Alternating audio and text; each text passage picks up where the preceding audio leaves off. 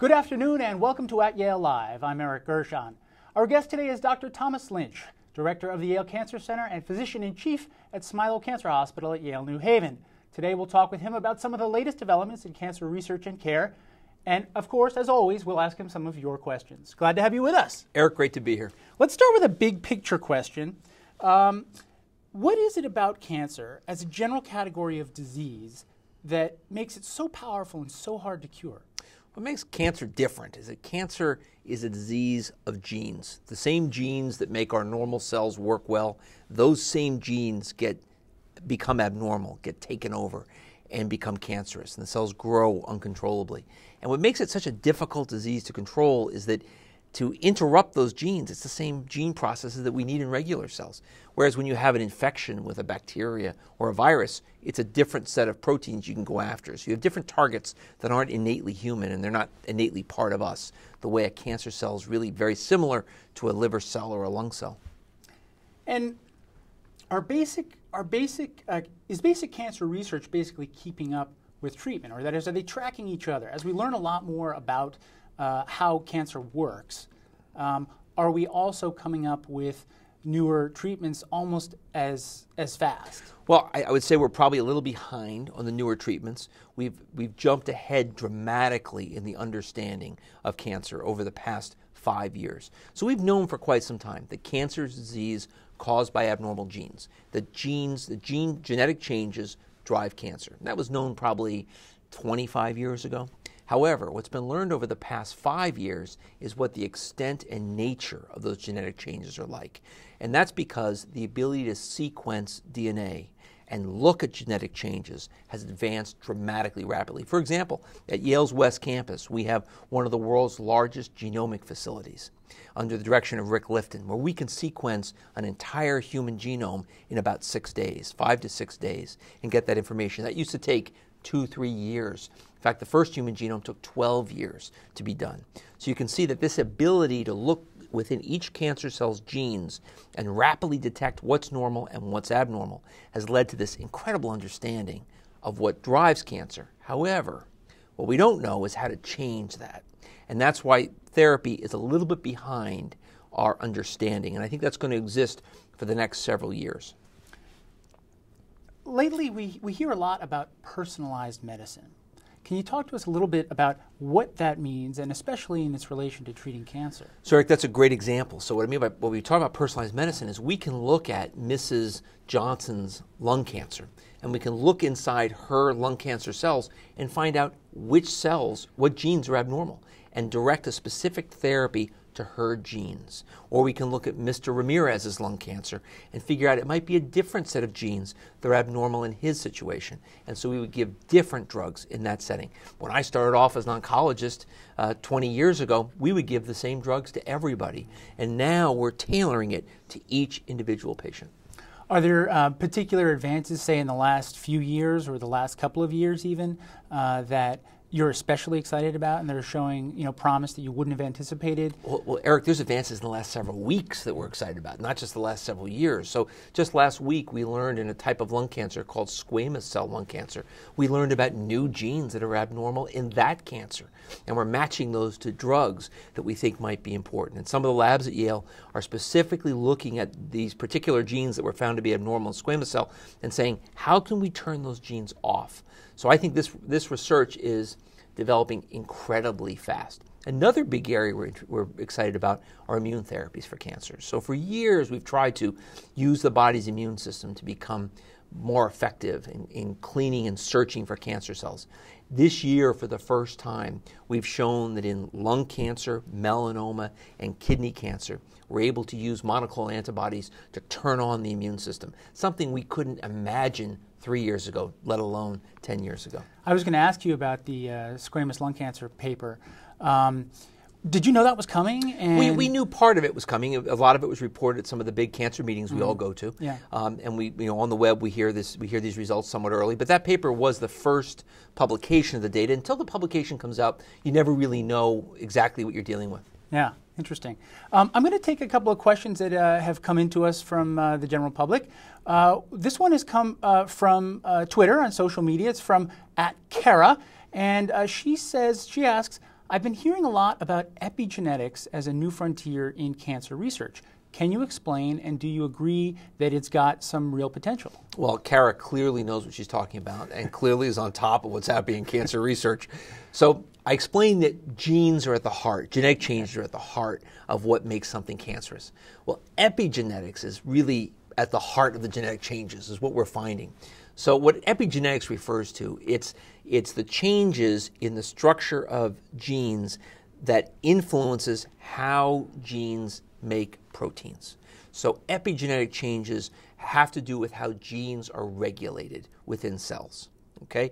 So it's sort of a way of thinking about it as these are the elements within a cell that can turn a gene on or turn a gene off. So you might have a mutation, but what might be more important is the way the epigenetics inside that, epigenetic changes within that cell can turn that gene on or turn that gene off. And that can be the difference between whether the gene is silent or whether the gene is active. So epigenetic changes we're appreciating are incredibly important in cancer. And what's interesting is we have a number of exciting drug targets that are now being developed to go after epigenetic changes. I think that's one of the most exciting things in cancer over the next 3 to 4 years. So it's really primarily a research area at this point. Well, research area now, but there are some drugs on the market that are actually effective in cutaneous T-cell lymphomas, for example, that target the epigenome, as we call it. So it's not just research, it's actually helping patients. Good, good. I'm going to take another question also submitted to us by Twitter. This one is from @PreMedGirl in New York City. And she asks, what's the #1 thing you recommend to women with a genetic history of breast cancer in order to prevent it? So I think, Eric, that's a great question from Pre-Med Girl. I'd say one of the things I find most interesting there is that we talked about how cancer is caused by genetic changes within the cancer. Well, we also know that each of us brings a certain genetic environment to our cells that we get from our mother and our father. Mm-hmm. And so somebody who's got a history of breast cancer in their family may be predisposed to getting breast cancer themselves. Now again, 20 years ago, we didn't really know what genes were important in breast cancer risk. Today, we have much more information about that. And so women who have a history of breast cancer in their family, I would strongly recommend should talk to a certified genetic counselor, a licensed genetic counselor, to talk about whether testing for those genes for them makes sense. Because you can find out whether or not your family risk is actually realized by having specific genes that are abnormal. So that's a very important tool that's available to women now that wasn't available 10 years ago. Well, let's say you get that testing and you learn that, yes, you're very much at risk. What can you do with that information to protect yourself? That's a great question. There's lots of different options that women can look at. Some women can choose to, might choose to determine when to have their children. Maybe they have their children a little bit earlier so that if they decide to have prophylactic surgery, such as mastectomies, they might have their children in their late 20s and then choose to have prophylactic mastectomies. Other women can choose to take certain medications that can reduce the incidence of developing breast cancer. Other women might choose just to have very close monitoring and do MRIs very carefully to look for small changes and try to pick the cancers up early. It becomes a woman's individual choice, again, only after seeing a licensed genetic counselor and talking to a breast surgeon and breast cancer expert who can help advise on these different choices. And it is tailored. It's another example of personalized medicine. It is tailored to which gene is abnormal and what is the woman's choice. How old is she? What are her preferences and what does she want to do? But the good news is there are ways of reducing that risk. Are we in a better position to use those kinds of tests with respect to breast cancer than for other kinds of cancers? We're much better with breast cancer than other types of cancer. We're getting better at colorectal cancer. So colon cancer is a good example where we now know about certain genes that are seen more often in colon cancer. I would say that colon and breast are probably the two most important predisposing gene syndromes that we know about, and where genetic counseling has made the most difference in cancer. But every year we're learning about new areas and new genes that predispose to developing cancers. And there are a number of rare genetic syndromes, but in terms of common cancers, I'd say it's colon cancer and breast cancer. Let me ask you a little bit about your own specialty. You're an expert in lung cancer. What is it that drew you to lung cancer in particular? as a specialty? So it's the Willie Sutton law, okay? Meaning it's the leading cause of cancer death in the world. It's what's getting people on a broad spectrum globally in terms of death from cancer. So I was attracted to the fact that nobody was studying lung cancer. It was an underappreciated disease. There was a strong feeling when I started in lung cancer in the 90s that, well, the patient smoked, it's their fault. Why should we do research in this area? Well, we know several things. One, it's not the patient's fault if they smoked. They lived in a society where tobacco was promoted incredibly heavily. Second, there are plenty of people who never smoked who got lung cancer and still need to have research done to help their cancer. There's more never smokers who die of lung cancer than there are never smokers who die of testis cancer, Hodgkin's disease, thyroid cancer combined. So it's a common, relatively common phenomena, and that's one of the things that drew me to it. And the fact that there was so little work being done in lung cancer, I found that to be quite disturbing, and I was drawn to that. And how's it going with respect to lung cancer as opposed to others? So lung cancer during the course of my career, I think a couple things have happened. First, we know for people with a smoking history who are over 55, they should strongly consider getting CAT scan screening, CT scan screening, and we can pick up nodules early and we can save lives. So that's something we didn't know about 20 years ago, only learned about that 2 years ago. Second, we've learned about a number of genes in lung cancer and a number of new drugs that specifically work well in those patients who carry those genetic abnormalities. And that would be the EGFR gene, the ALK gene, and the ROS gene. Again, exciting things that we're really looking forward to. This is sort of more of a public health question than a medical question, but have anti-smoking campaigns, publicity campaigns, seem to have affected, the incidence of lung cancer at all? They have. It's been terrific. So what we've seen that the age-adjusted mortality for lung cancer among men has fallen, which is terrific, because men actually stopped smoking a little bit earlier than women have. We're now starting to see among women a flattening of the curve, suggesting that women are stopping smoking. And actually the number of teen smokers in the United States is finally beginning to decline. So our anti-smoking efforts have been very successful. Doesn't mean we don't need to continue them. We do need to continue them. We still have a very high smoking rate. It's approximately 24, 25% in the United States. But efforts to reduce smoking have definitely helped reduce the incidence of lung cancer. However, you go to some countries like Indonesia. In Indonesia, 70% of men smoke cigarettes. So there are parts of the world where tobacco is still commonly used compared to the United States. In Europe, the smoking rates are dramatically higher than they are in the U.S. in many countries. Let's take another question from a member of the public. This one comes from Gabriel Ellsworth. He emailed it to us. He describes himself as a Yale alumnus working in Kenya at Tenwek Hospital. And let me quote from his message to us.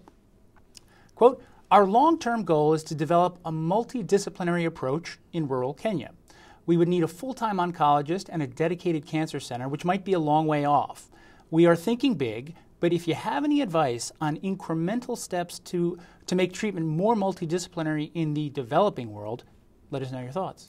Great question. The National Cancer Institute of the United States has made it a priority to encourage cancer centers in the United States to begin to partner with developing nations who are trying to improve their cancer outcomes. So there are many universities around the world that have efforts to try to improve this. There are countries in sub-Saharan Africa where there may be one radiation machine in the entire country.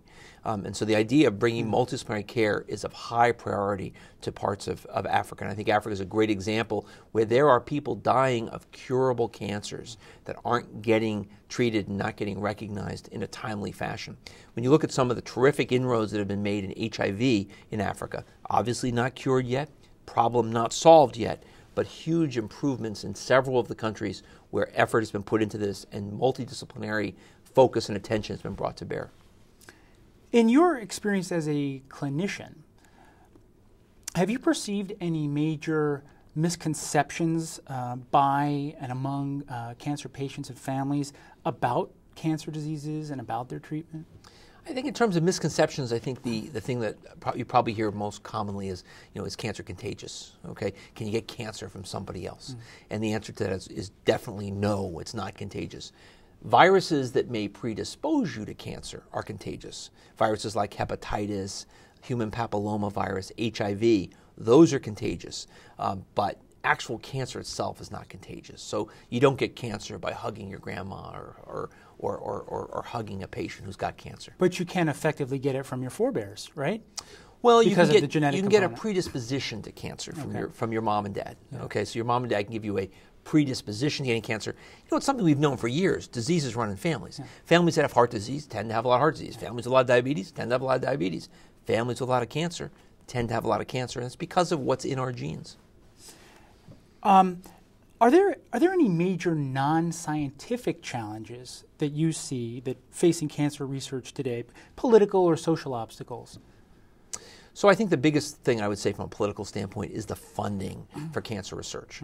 So right now, the NIH, the total budget of the NIH is $30.1 National Institutes of Health. National Institutes Yeah. of Health. Total budget of National Institutes of Health is $30.1 billion. That has been declining for the past 3 years. One of the frustrating things is if you're a Democrat or if you're a Republican, in the past there was bipartisan support for increasing funding of cancer research and medical research. And what we've seen since 2003, which is now almost 9 years of relative flat funding during that time, at exactly the time when we have all these tools and genetics to look into diseases and to help patients. And I think one of the frustrating things of the gridlock in Washington, and again, Democrats and Republicans are equal opportunity blame in this situation. We need to refocus attention on cancer research and health research in general. It's one of the things that makes this country great. It's one of the things that we have a huge advantage globally over other countries on. And if we don't continue to invest in research and invest in science, we will miss an extraordinary opportunity. So what can executives such as yourself at cancer facilities do to sort of lobby for that? Well, we do that. We have all of our professional societies are actively advocating. Dr. Roy Herbst, who's the chief of oncology at Yale, Roy was on Capitol Hill yesterday talking to senators and representatives to advocate for more cancer funding. He's Yale class of '84 and a huge supporter of cancer research. But also the public needs to tell the representatives that they care about cancer funding. In your view, what serious cancer problems really deserve more attention than they're getting? That is, are there problems that are sort of being overlooked for one reason or another? So I think that's a great question about which cancers can we do a better job on. I think that there's a question of access to care. So one of the things we know in the United States is that if you look at people from socioeconomically disadvantaged backgrounds, we know that access to care is not as good. We know that colonoscopy screening rates, for example, are lower in lower socioeconomic groups of patients. We want to improve that. We want to make sure that mammograms are obtained. We want to make sure that good preventative cancer screenings happen better in this country. We can do a better job of doing that. In a state like Connecticut, we actually have a very high rate of colonoscopy screening in our state. And as a result, we have a lower rate of death from colorectal cancer. I'd love to see that happen throughout the country. What do you attribute that to? Actually, a great question. Is it part of it cultural, part of it that it's something that everyone does, and if you know that your neighbor is going to get a colonoscopy, maybe you're more likely to get the colonoscopy too? Interesting. You must be asked this all the time because it's sort of the question I think most people who have had cancer or have cancer or know someone who has, which is a huge percentage of the population, ask, do you believe that cancer can be cured in the way that we've eradicated other diseases? So, Eric, one of the real goals of the Yale Cancer Center is to increase the cure rate of cancer, without a doubt. That's why we wake up in the morning. That's why we come to work, is we're working to improve the cure rate of cancer. I believe that we will, over the next 10 years, begin to see improvements in the cure rate. Doesn't mean everybody's going to be cured. It doesn't mean that we're going to cure everyone with cancer, but we're going to begin to take that number. Right now it's 50% of all patients with cancer are cured. We want to keep taking that, and it's not including skin cancers. Mm-hmm. We want to take that number and increase it by a couple of percentage points, and I think that we're going to see that number begin to go up. So yes, I do believe we can increase the cure rate of cancer. Maybe I should have asked this first. When we talk about a cure for cancer, how do we define cure? As I always like to tell patients, I define a cure is that you'll end up dying of old age while you're flying to a beach in Florida to celebrate your 95th birthday, okay? So that's what I define as cure. Okay. I think somebody who lives a life without symptoms of cancer or any evidence of cancer causing them any difficulties, that to me is an example of cure. Now, what do epidemiologists call cure? They call 5-year survival. If you go 5 years without the cancer coming back, for most cancers, that's equal to cure. Not for every cancer, but for most cancers. Smilow Cancer Hospital at Yale New Haven opened 3 years ago now? We opened 3 years, Yep. fully occupied 2 years ago. What's it been like to start a cancer hospital from scratch? It's been a terrific opportunity. Smilow Cancer Hospital has over 170 beds dedicated for cancer patients, plus 12 teams of multidisciplinary specialists. It's been terrific to be able to bring this to the Southern Connecticut area and really to the nation. Our patients come from all over the country now to come to Smilow Cancer Hospital. And our goal now that the hospital's open and established, is really to focus on taking some of the incredible science that's happening at Yale and translate that into new therapies for patients. And we're working really hard across the university to bring the science of Yale, which has always been terrific, to impact on the care of patients with cancer. So it's really a challenge that I think all of us are incredibly engaged in right now. One more question from the public. This from a Peter Lamoth in New Haven, Connecticut. It's kind of on a lighter note. He says that he knows that you are a huge New England Patriots fan, and wants to know what are the odds that Tom Brady leads the team to a 4th Super Bowl win this year. So Peter knows this. I'm feeling very optimistic about Tom Brady doing very well this year. He had a fantastic opening game against the Titans. I expect good things this weekend against the Cardinals, and I'd say the odds are about 75% that he brings home the 4th title this year. Thanks so much for joining us. This has been really fun. Eric. It's been enjoyable. And thanks to all of you for watching at Yale Live. Please tune in again next month. Thanks so much. We can